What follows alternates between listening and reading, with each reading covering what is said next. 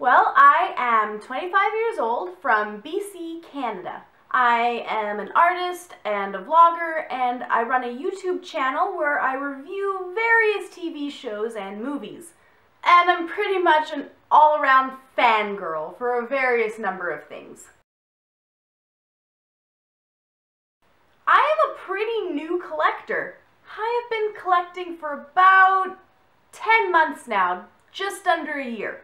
My collection started with my interest in the new My Little Pony show, Friendship is Magic. As a fangirl, I wanted to collect some of the toys from the show, so I started up a collection of G4 My Little Pony toys. This collection quickly expanded, however, from just the characters on the show to a wider variety of pony toys, until I eventually found myself drooling over dolls. Ponies started my collecting habit, but dolls cemented it. My first doll to kick me off was a La-Di-Da, after which I quickly started also collecting Monster Highs and Kerns, and I just kind of spiraled out from there. The biggest feature in my collection now are Ever After Highs and Equestria Girls. I also continue to collect Monster High, some Disney Store stuff, Kern, and even Funko Pop figures. I don't really have a focus on a specific brand so much though, as much as I have a focus on just dolls that I personally find really aesthetically pretty to look at. And of course characters that I know and love from my favorite TV shows and movies. As far as a specific brand, my biggest love right now is Ever After High, and what drew me to Ever After High is also what draws me to a lot of my other doll purchases. I love the long and fanciful hairstyles, the feminine, girly looks, and most importantly, the medieval fantasy outfits that look like they came straight out of a fairy tale. One day I'd also love to collect Asian ball-jointed dolls, if only they weren't quite so expensive, which is another great example. I love Lolita fashion and anything just ludicrously cute and girly.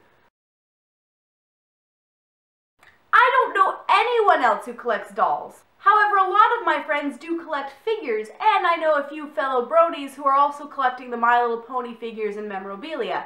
They view me as a bit of an oddity for having branched out into dolls, but they don't see it as all that strange. Junko Mizuno, one of my favorite manga artists of all time, designed a G3 My Little Pony in 2008, and I would absolutely love to have that one in my collection someday. As far as dolls go though, as unlikely as my ever obtaining one is, I would love to someday own one of the now banned and discontinued Django Unchained dolls. I'd love any of them, but if I could pick, mostly I would love Broomhilda. As I mentioned earlier as well, someday I would love to own an Asian BJD.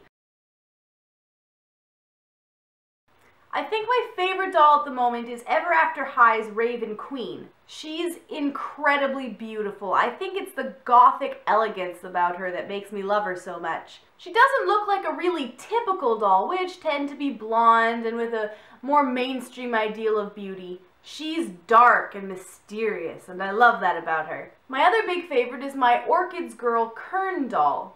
I love Kerns for the anime aesthetic. They remind me of Studio Ghibli films. She is so simple and yet so perfect in her simplicity.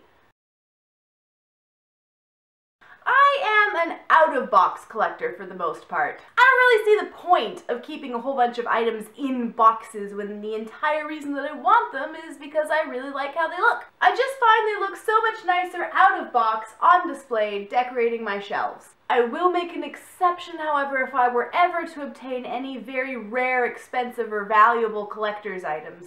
For instance, I would certainly never unbox a Django Unchained doll. The best moment that I have found in collecting is the experience of buying a new toy or doll. Finding it at the store, getting it home, ripping it out of the package, and then taking a whole bunch of pictures of it. This is the single biggest thrill in collecting for me.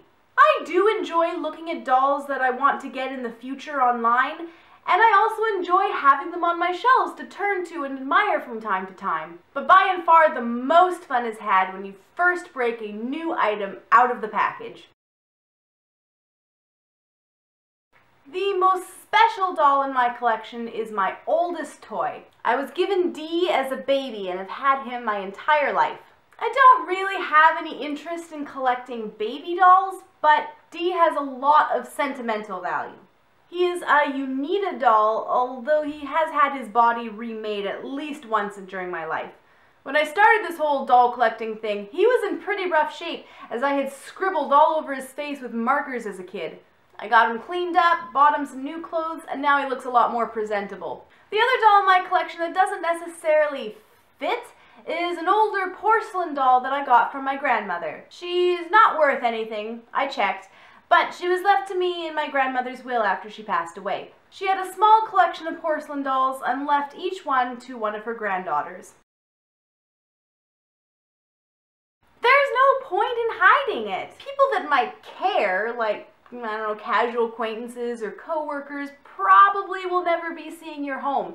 And those who will be seeing your home, friends and family, probably won't care. Even so, if you are about to invite someone into your home who you worry won't react very favorably to seeing your collection for the first time, a gentle warning ahead of time might be nice. But if somebody really cares all that much about what your hobbies are or laughs at you for it, I would question whether you really need that person in your life or not.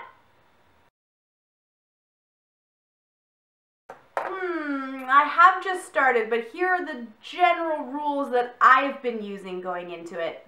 Number 1, pace yourself. When I started, I instantly wanted absolutely anything and everything that I saw. It was very hard to curb the impulse to just buy everything in sight right away. Instead, really let yourself get to know and enjoy a new doll before you buy another one. That way, not only will you avoid going broke, you'll appreciate each one a lot more. Number 2, pick a focus or a theme. As an example, when I started in on a collection of Funko Pop figures, I knew that I would be doomed to become lost down a rabbit hole if I didn't pick a theme because there are so many awesome Pop figures. So I decided that my Pop collection would only include princess characters. This can apply to any collection. Don't feel obligated to buy absolutely everything in a line. Stick to the ones you really want. And number 3, budget. I've quickly learned that this can easily become a very expensive hobby. Shoot for sales. Make careful purchase decisions. Basically, the gist of all 3 of these is don't rush it. Don't feel like you need it all now. Start slow and only buy dolls that you know you'll really enjoy looking at months from now. I'd like to be, but I only have so much time. I like the idea of customizing, but I also like the idea of a specific collector's item. I think it largely depends on the doll, too. A BJD, for instance, is specifically designed to be made your own, so I think I would customize something like that. I don't think it'll die out, but I don't think it'll be the same as it used to be. There will always be collectors around for everything. There will always be those who want to track down rare and valuable items, and there will always be those who want the latest characters from Disney and Mattel. But I don't think that modern dolls will ever age into the same kind of value as antique dolls did. With mass production as huge as it is now, I think that people will find that modern doll collections will mostly never be worth anything. Because of this, new doll collectors really shouldn't get into it for the idea that someday my collection will be valuable. Only get into it if you really love looking at these dolls all the time. You can find me on WordPress, YouTube, Twitter, and Facebook. Thanks for having me!